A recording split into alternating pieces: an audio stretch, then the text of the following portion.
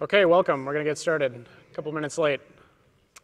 This is the OpenStack Stable, what it actually means to maintain stable branches in the community. We're going to go quickly over introductions, talk about who cares about stable branch maintenance, what it is, how you do it, and then open it up for questions. If you have questions, please use the mics since this is being recorded. So introductions. So I'm Matt Trinesh. I'm a core reviewer on QA projects and StableMate core. Was the QA PTL for 4 cycles from Juno through Mitaka, and I was just elected to a TC member starting this cycle. My name is Matt Riedemann. I'm core reviewer on Nova projects and StableMate core, and I'm the Nova PTL for Newton. And I'm Ihar Krajcika. I am a developer for Neutron, but I also spent some time on stable members for this project. So first of all, who cares about stable? Production clouds. This is from the latest user survey in April. If anybody has seen this yet, the dark blue bars are from the October survey, the lighter blue bars are from April, and then these are the actual releases that production clouds are running on. The thing to take away from this is really, when this was put out, I think Mitaka was about 2 months out from a release. So Kilo is over 50% of the production deployments, which is the oldest supported stable branch. And last fall, Juno was also end of life and being used for production deployments. And we should note that a quarter of production deployments are still being run on Juno, which has been end of life for about 6 months. Distributions obviously care about stable branches because they service them and they have long support contracts on stable branches. A lot of them release their products well after we've actually cut the latest release in the community. So it could be anywhere between 2 and 6 months before the latest release is actually released by a distribution product, which at that point it's for upstream development, it's in stable mode. As I said, they support far longer than upstream. Upstream right now is about 18 months for the oldest branch. And security fixes. Distributions get their security fixes from upstream. And then there are production clouds that don't use distributions. They roll their own packages, patches. They get fixes from upstream also. So what is stable branch maintenance? It's a few things. It's hard to sort of pinpoint. It's about enforcing a policy, backporting fixes, obviously, because that's why they exist, and then keeping the CI system running so that we can actually land fixes on the stable branches. So at a high level, the stable branch policy is 4 things, I guess, in this talk. The first and most obvious thing is what the support phases are. Right now, so this would be like stable Mitaka. The first phase is the first 6 months. This is any appropriate bug fix. After that, phase 2, 6 to 12 months, this is really supposed to be limited to critical and security fixes. And then phase 3 right now, which is stable Kilo, those are security fix only mode. The appropriate fixes, so based on the phase, but in general, we don't backport features. It's maybe, since a lot of production clouds are running on older branches, they maybe would like that we backport features, but it's generally not in their best interest because features are buggy and we can regress things. The fix should have a clear user impact or benefit. So this means don't backport like spelling typo type fixes. And then self-contained. Self-contained to me means not large refactoring patches because refactoring generally will have regressions. And no new dependencies because if you've already done a bunch of packaging for your production cloud and you've done some releases, we shouldn't be imposing new dependencies on you or newer versions of minimum dependencies. Stable is also about the team structure. So each project has a specific core team, which is generally a subset of the overall core team, but not necessarily, because the rules for stable and the rules for trunk on master development are a little bit different. So the project-specific teams are really tasked with identifying backports, reviewing backports, because they're the subject matter experts on their project, requesting releases, monitoring the CI status so you can actually land patches in the back on the stable branches. The stablemate core team is a sort of superset of that. The stablemate core team approves core membership in the project-specific team. So the project-specific teams don't actually have approval to add new members to their project in Garrett. That goes down to the stablemate core team. But it's really sort of a nomination process. The projects nominate the person. The stablemate core team does a sanity check, and most of the time they get added. And then the stablemate core team also guides the project-specific teams on policy and does a lot of the, I guess, when the gate is completely broken, knows sort of how to fix it and gets involved in that.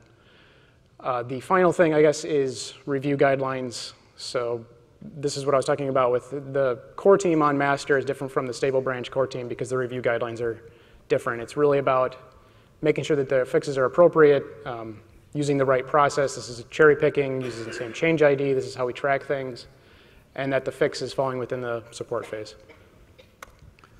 So we want to talk about how these stable branches are maintained. There's the obvious backporting, reviewing of backports, making sure, like Matt was talking about, it conforms to the policy, and we're weighing the chance for regression against the bug fix and the amount of code being changed. But there's also part of it which is often overlooked, which is how we keep the CI system running and the impact of doing that on stable branch maintenance. And that's what I'm going to be talking about. We do this. We run 2 sets of jobs for stable branches. Most of the testing is done with periodic stable jobs, which are tests that run every night. I think it's like 2 a.m. Eastern time for the US. And they run against each supported branch. They run the unit tests for the project, and then we run 1 set of Tempest tests. I think there are 5 or 6 configuration. No, it's 2 or 3 configurations for each supported stable branch. The failures for those are reported to a mailing list, and the results are also viewable on the OpenStack Health dashboard. And it's pretty straightforward, nightly, basically like canary jobs. This is just an example of some of the jobs we're running. Text really isn't too visible on this because of the resolution on Matt's little laptop. But you can see we're running a bunch of Tempest jobs there, and you can see failure rates and things like that. This is the OpenStack Health dashboard. The other way we test things is with branchless Tempest. So the Tempest project is the integrated test suite for OpenStack. It runs API-driven black box testing, so you have a deployed cloud and you hit it with API requests, check the response, make sure the servers you're spinning up or whatever operations you're doing work correctly. Since the Icehouse branch, or the Icehouse release, Tempest has been branchless. It doesn't branch at stable like other projects, traditional services, and we run the same tests against master and all the supported stable branches. And on Tempest, we gate Tempest changes on all of the stable branches as well as master. So when you push a Tempest change to master, we make sure it runs on stable Mitaka, stable Liberty, and stable Kilo. I suck at the alphabet. We do this to ensure API compatibility between releases, because that's a big user experience and interoperability thing, is that the API always behaves the same. And this is great for OpenStack, but the problem is Tempest throughput. We have hundreds of patches in a week. It's more than 2 or 3 runs every night. We see a lot more of the non-deterministic failures that plague the gate that a lot of developers complain about things being flaky. Bugs in OpenStack, bugs in tests, bugs in infrastructure. We see all of those in branchless Tempest because we're running tests all of the time. This is something that where a lot of these issues in stable come up first as part of this, as opposed to in the stable periodic jobs or even on backports, which also run the tests as part of just a normal CI workflow there. And the failures for actually these categories apply to everything in the gate, but specifically, we have bugs and dependencies. We always hit those. OpenStack is this gigantic project, and we have hundreds of dependencies that we pull in. we hit bugs in the upstream dependencies all the time, whether it's related to incompatible requirements based on a new release, or just an inherent bug, like we've hit bugs in the kernel with 2 different features that we're using, and there was a race condition in the kernel, and things would, crash the VM we're testing things in. The solution we normally do there on stable is we report the bug upstream, and we have to pin the version in requirements if that applies. If it's like a requirements mismatch, we'd pin it in upper constrainer requirements to make sure we don't use the buggy release and try to move forward. Another category is infrastructure breaks. The machinery that runs the gate is a gigantic set of awesome projects that the OpenStack infrastructure team runs. But it's complicated machinery, and sometimes things don't go as we expect. Things happen like in any production system. When that happens, there's not much we can do. We just have to wait for infra to fix it and work with them to make these systems more resilient in the future, because it's all a community effort and we have to work together on this. On that same note, all of this testing is reliant on upstream service providers. All of our tests run in public clouds, running OpenStack. I think there are 5 at this point, maybe 6. There's a bunch of them. Sometimes those cloud providers have outages. When that happens, there's not much we can do. Infra will turn it off. We'll have some delays, but we just have to wait it out because we're completely dependent on that. And that happens more often, especially in the past month. We've had a lot of outages, but that's unrelated. Then there are also bugs in OpenStack, and this is the tricky one to fix because there are bugs, race conditions that are inherent to OpenStack when we released it, underlying bugs. Sometimes we can backport a fix, try to make it more stable for running the tests. Sometimes that's not possible. When you were looking at the support phases, if we're in security backport only mode, and it's not a security bug, it's just an underlying bug, it might not be applicable to backport that fix. So you get kind of stuck, as opposed to like on master, where if you find a bug, you can just fix it. And then there are also bugs in tests, like in Tempest or in unit tests, race conditions, global state corruption, hard-coded URLs, things like that. And we can fix those if they're on Tempest because it's branchless, we just fix it on master. Or unit tests, if it's applicable to backport, we backport it, otherwise we just have to suffer. And then it gets really interesting when you start looking at things over time. So the graph on the left there is the number of tests we run across all jobs in the gate and periodic queues against stable branches. So you can see that stable Kilo is the blue on the bottom there. We run a lot less tests on Kilo than we do on Liberty, and even Mitaka has even more. And that just has to do with a combination of the frequency of backports, because Mitaka is obviously newer, more backports are applicable, more people are looking at it, so we're going to be running more tests on that. And as things age, we run less tests. But that doesn't mean everything else is static in the rest of the ecosystem.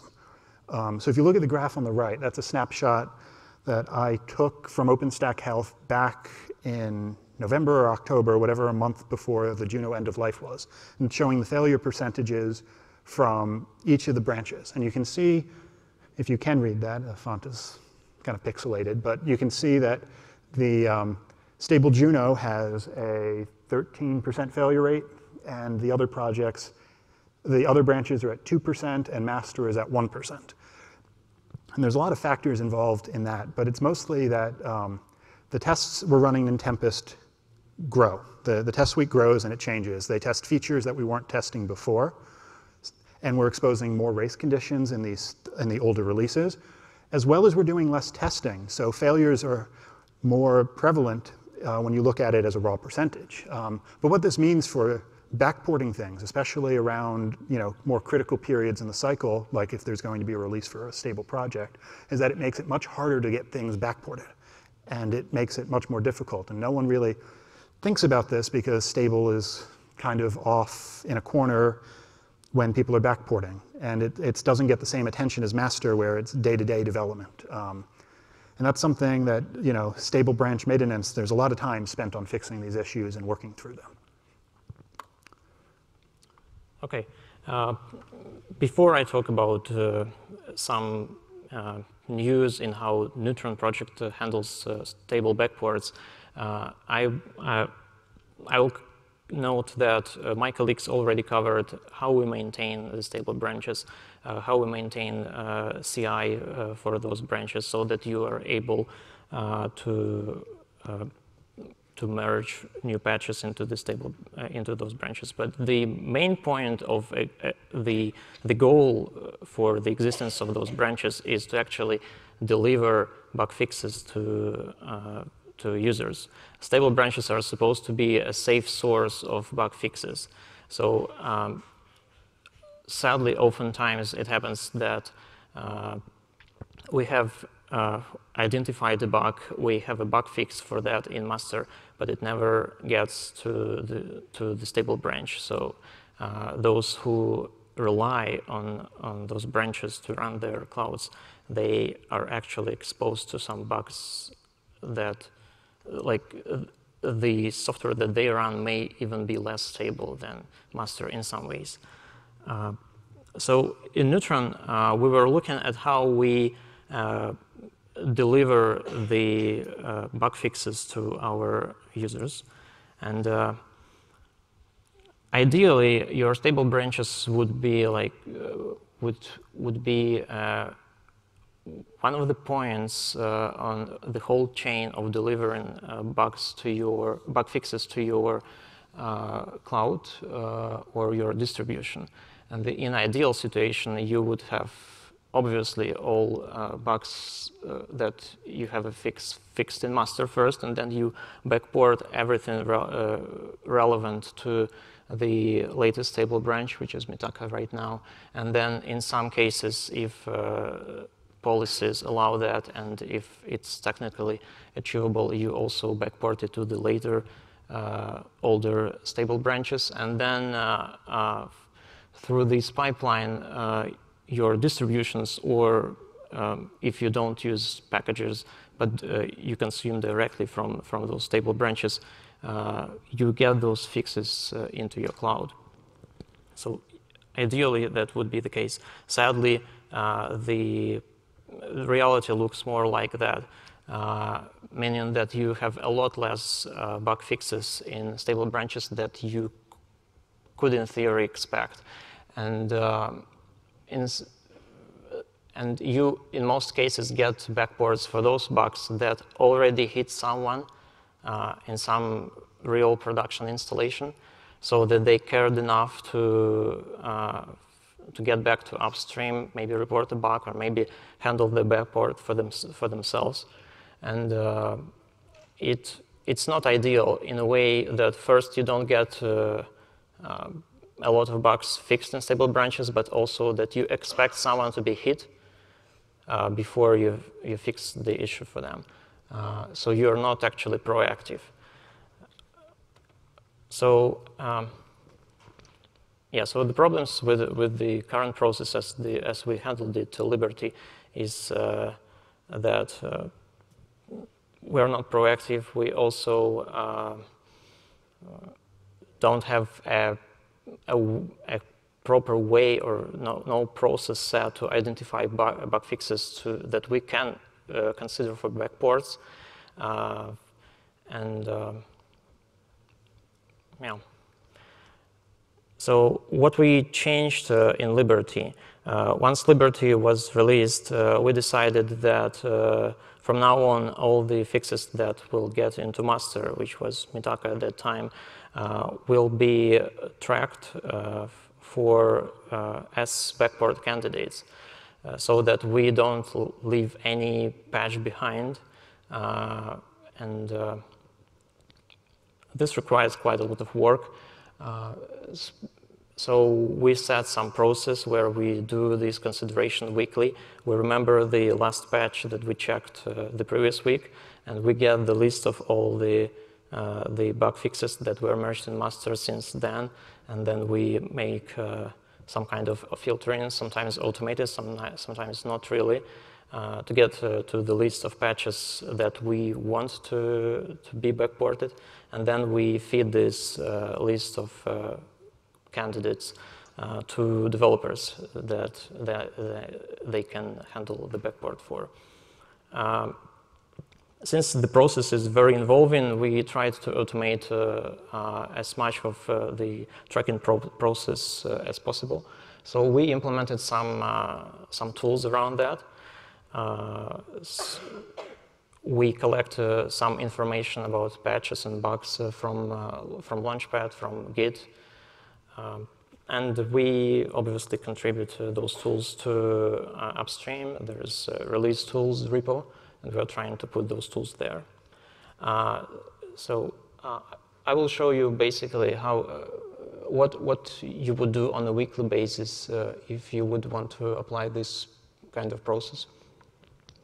So all those tools that were implemented, they work like traditional Unix tools in that they get something on the output and they produce the same output. They work like usual Unix filters, so you can combine them as you wish. So in this example, you see a standard pipeline. So the first part, it gets the bugs that were mentioned in all patches since the last time we checked. And then this list of bugs is passed to the next filter, which filters out some wish list, some bugs that have the priority wish list in Launchpad, because usually it's like blueprints or RFEs, you don't want to backport them.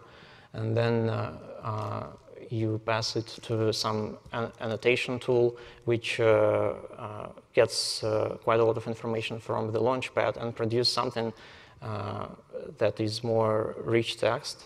You have a link, you have a title, you have some tags pulled from the Launchpad, the author, so all kinds of things. And then also you can operate on this output too with standard tools like just apply grep. For example, in the first case, we filter out all the bugs that were already marked as fixed by the infra bot in Launchpad. So we get only the candidates for Mitaka. Or maybe we may want to get just the list for bug fixes that are related to Linux Bridge backend. Or the third one is something that is not yet fixed in Liberty, but was marked by someone as a proper candidate. There is also a tool to remove some backport potential tags that are used by people who are interested in backports. Specifically, it basically checks whether the fix is already merged in the branch, and if so, then the tag is removed, so you can use it to maintain Launchpad. So the process gets us to the point when we have lots of bug fixes in the stable branches. Obviously, the more patches, the more change, and the higher the chance of regression. There are some concerns around that, but still it's worth it. We had some internal estimation of how many real customer escalations would be reduced if we would be proactive about backporting, and we got to like 50% plus of escalations. So it means that like in 50% cases, you could avoid your customers being hit by a bug, which is a lot. And also, when you backport something in Gerrit, the original author of the patch is automatically added to the reviewers list. And he's probably the one, if there was a regression in this bug fix, he's probably the one who is aware about that. So he will usually tell you that that's something that you may want to skip or there is a follow-up. And obviously, the more patches you release, the less granular updates are. So you want to consider to release more frequently. But there are tools for that. So we were running it for Neutron for the whole cycle. It has some success, meaning that we deliver a lot of bug fixes to our users, but we were thinking that maybe this process should be adopted by other projects. So if there are someone from other projects that may want to adopt this approach, please talk to me. And there are still things to do here. The whole process is not really documented. I should do it probably in some project guide for everyone's reference. There are some pieces of automation that are not yet there. Specifically, I was thinking about another script that would automatically propose the backports, trying to cherry pick them and uploading them to Gerrit so that you could completely automate the whole cycle. We feel some lack of contributions from the community, but we are trying to pull more people in it. The main point is you should identify people in the community that are really interested in consuming from those stable branches, and then either reach their developers or maybe try to get to their management line. And that's, I guess, it. Yeah, so this is just some places you can get more information about interacting with stable branches in the community. There's obviously an IRC channel, just like every project in OpenStack has to have its own IRC channel. We've got the OpenStack dev mailing list. I did mention the stable mailing list before. That is just for periodic test results. Please don't send traffic with general stable questions there, or try not to. There's docs available, and these slides will be posted for all the people who are scrambling to take pictures. There are docs available for stable branches and the whole policy around this, and those are on the docs OpenStack website. And we have a weekly IRC meeting, which I personally always forget about, but that's just me. There's a wiki page with all the information and the time on that. And then there's also the OpenStack Health dashboard that I had mentioned a couple of times, where you can track those test results on stable branches, and that's there as well. And with that, are there any questions from anyone? And remember, there are mics in the center. If you have something, just get up and walk to a mic and ask away. There's no mic. Oh, there's no mic in that one, but there's a mic stand. There's one over there.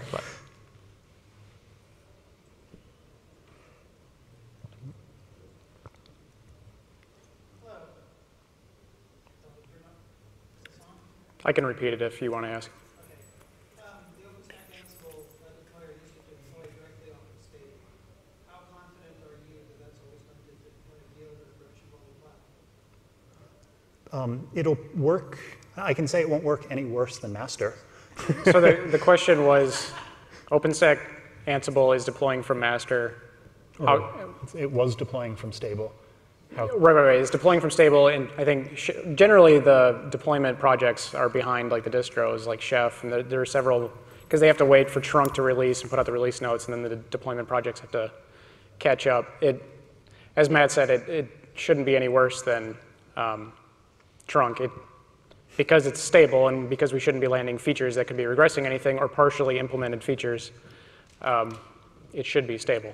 And we have to pass the gate Tempest tests to land it anyway. Which isn't exactly the same question. Would you be confident deploying a production cloud from stable? I have. Right. In the past, I have. And that was when things were much worse, back in Icehouse. So just to clarify your question, you were asking if OpenStack Ansible, if you're comfortable deploying from the stable branches that it tags based off of?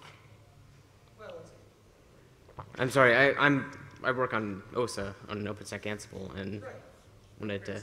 No, I just wanted to help you out, if I could.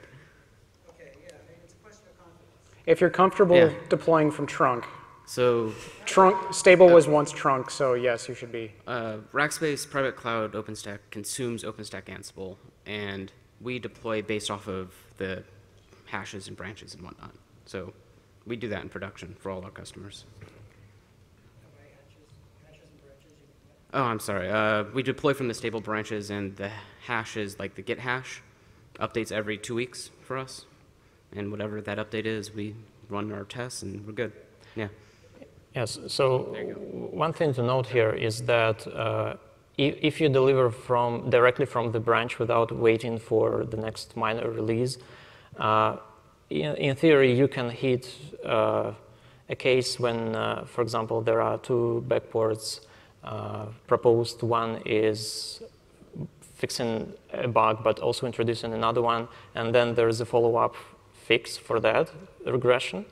And if you somehow is lucky to catch in between, then you obviously will have this regression. Usually when release managers release a minor release, they look into the queue whether there are any regression fixes there, and they will not release a new tag without it. So. This is also sort of why, I mean, the stable core team for the projects is made up of, generally the majority of that team is from the core team on master. So I'm core on Nova. I'm not going to review every single thing that ever gets merged into Nova, but there are definitely things where they stick in your mind where we merged it, it regressed something, and you remember it. So when somebody tries to backport it, you can say, like, definitely not until you get these two things in at the same time.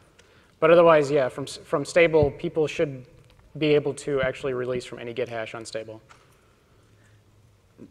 Okay, I just want to add that shouldn't the recent changes to the release structure of the stable branches fix that? Because it was like in Tokyo, it was discussed that every patch should trigger a minor release. Yeah, so like I said, I don't think it happens. You could release. There are downstream consumers that can rebase daily and pick them up and put them in production. Sorry, I actually had different questions. Sorry for. Oh, sorry. But yeah, up until Kilo, we were doing coordinated releases for all of the projects, and now they all sort of release whenever they need to. Yeah. So I wanted to ask about the neutron process. I wanted to ask, so you still have to tag the backport potential tags. How do you do that? You can't automate that, I guess.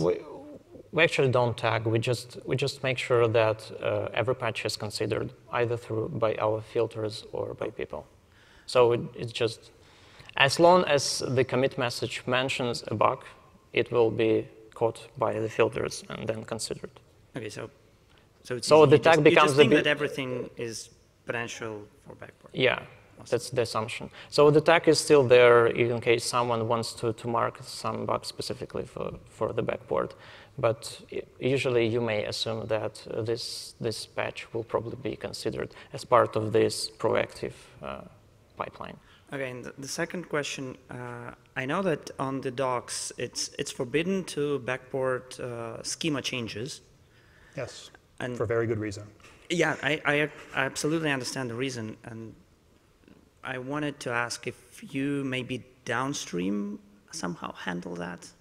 So if there is a bug that's clearly fixed by a simple, I don't know, widening the field in the schema, do you just, I wanted to ask your maybe personal.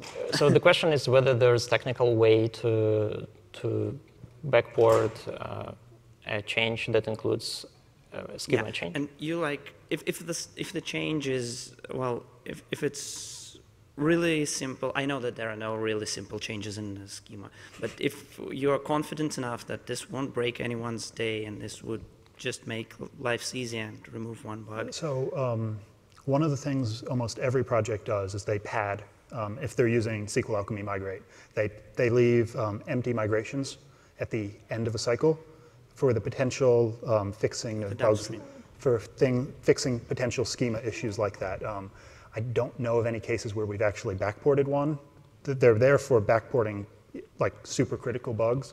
I don't know of a case where we have that, but as a downstream consumer, you could theoretically use that to try to address an issue like that. I wouldn't recommend it because the schema on master could shift, and then when you migrate, you have to manually... Yeah, this would break your day when you'll try to upgrade. Yeah. Sure. I mean, in general, the schema migrations should be idempotent. So if you're adding an index, you would check to see if the index is already in the table, and if so, ignore it, Otherwise add it, but... That's Nova. We're crazy, yeah. But No, I mean, a lot of projects aren't that. In, No, I Neutron, know. in Neutron, we don't leave any empty files. We use Alembic there, but we don't obviously backport anything. And there was a project done in Juno where we got to the point where we don't have any conditionals in our migration files. So it's always consistent. But from downstream point of view, yes, there's a technical way to do it. We actually did it once in Red Hat distribution. But it was just like a backport. We haven't actually made a change. But for that, you basically need to since Alembic migration is a chain of changes, so you just rearrange them. As long as they don't conflict in between, it should work. Okay. Okay. I think we have like 10 seconds. So if no worries. Maybe a quick one, or take it offline. On the things like we cannot do, like one thing I believe is we can't do requirements.txt change. Is that the right assumption in the stable branch? like I said, you don't raise the minimum dependency on a dependent. You don't raise the minimum version of a dependency on stable. We do backport things like blacklisting broken versions of dependencies. Sure. So it goes back to if there is a bug fix that needs to be up version a particular dependency, is that okay to do in a stable branch? It depends. It depends on where the change is. Yeah. Okay. If it's making the stable branch require a higher minimum version of a dependency, then generally no. You need to, in that case, backport something else that can handle both versions of whatever the dependency is on the stable branch, probably. But I think we're at time. Yeah. Thanks. Thank you. Thanks. Thank you.